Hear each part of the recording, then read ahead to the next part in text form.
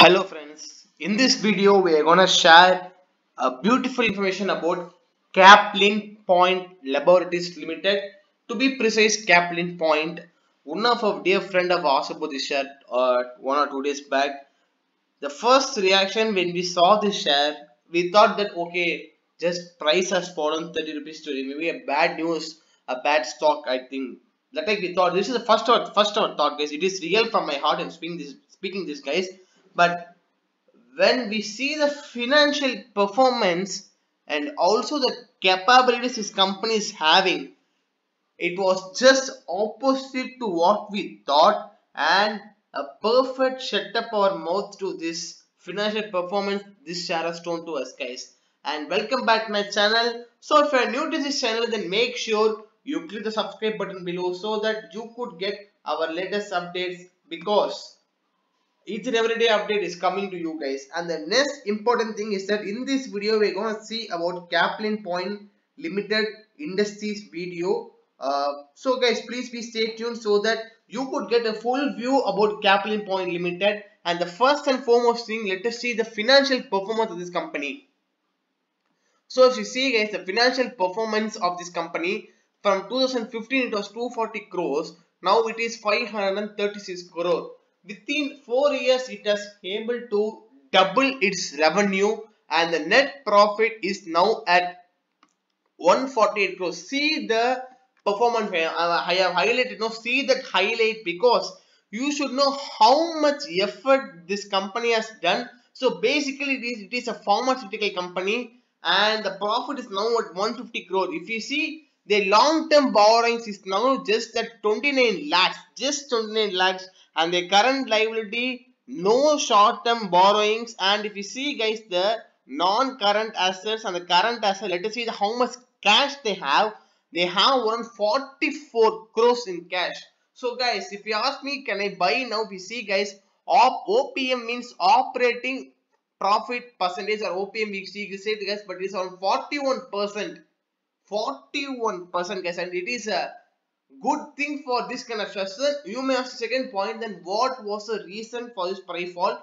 I will also explain to you that, because it is very important for investor to know all the things. Let us see a 5-day graph, guys, so that you could know, because this company had the results on February 5.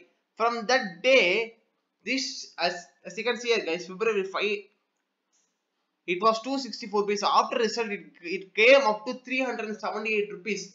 Due to over price fixation and due to over price momentum, this share has seen a consolidation now, and the management has clearly explained that there is no fear in it, and this is the shareholding pattern of this company. Before reading the shareholding pattern, this is a book value of the share from June 2011. From June 11, it is 16 rupees book value. Now it is 79 rupees book value, guys, and ROC is return on capital employed is now around 35%. I think a pharmaceutical company having this type of good things is very important. And liquidity ratio, you can see current ratio is 5:7, guys. It's very good, guys. I mean, I don't know what to explain this one. We have missed this at this time, and we want to thank our friend really for giving this share, because maybe if this video reaches 400 to 500 views also, we will be very happy, because a lot of investors would know about this share, guys.